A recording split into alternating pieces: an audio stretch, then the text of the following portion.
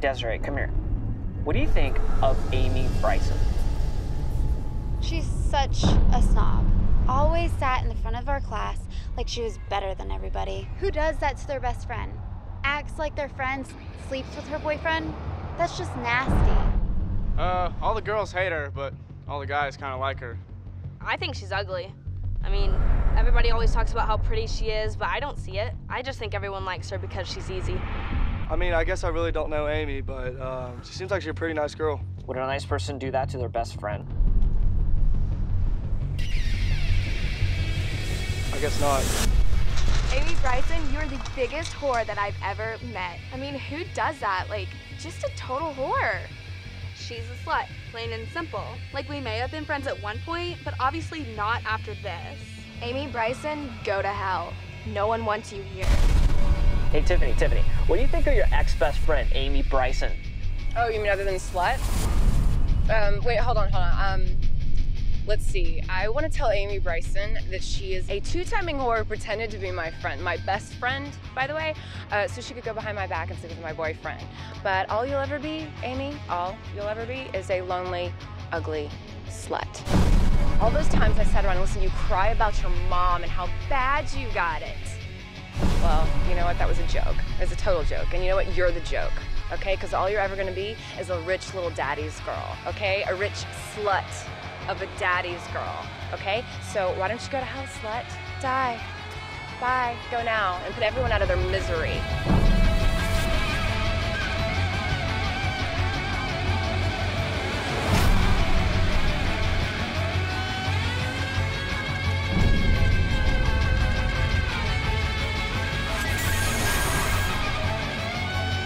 Die like your mom. Go to hell and die and put everybody else out of their misery.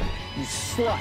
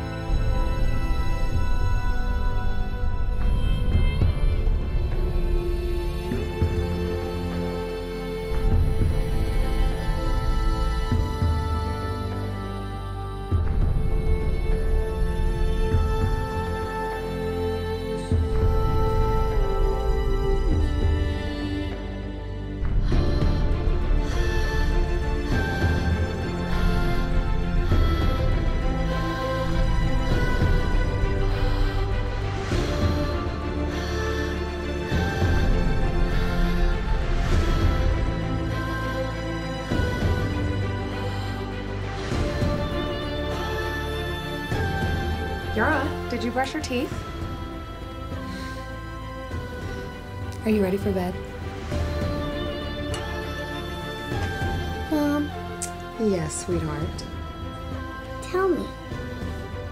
Tell you what. Please tell me. Okay. I love you. I love you. You are so beautiful. You're so beautiful. I love you so much.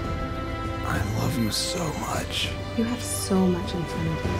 You have so much in front of you. You are my princess.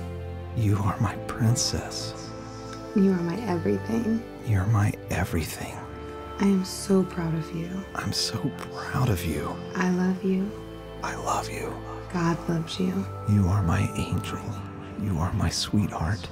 And I know you're going to grow up to be a beautiful woman and have a wonderful life. And you are the greatest thing that has ever happened to me.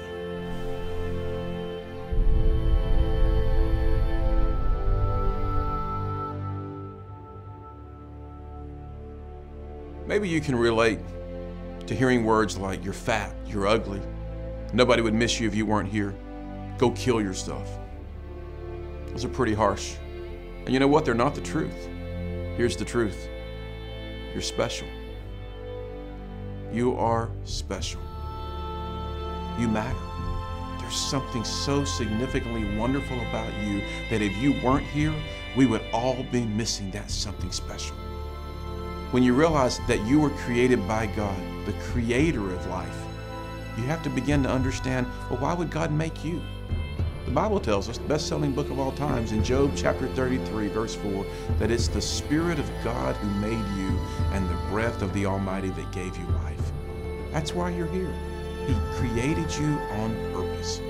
Don't buy the lie. Here's the truth. God loves you. He's got a great plan for your life. And you know what? That plan includes life, not death. So today, choose life.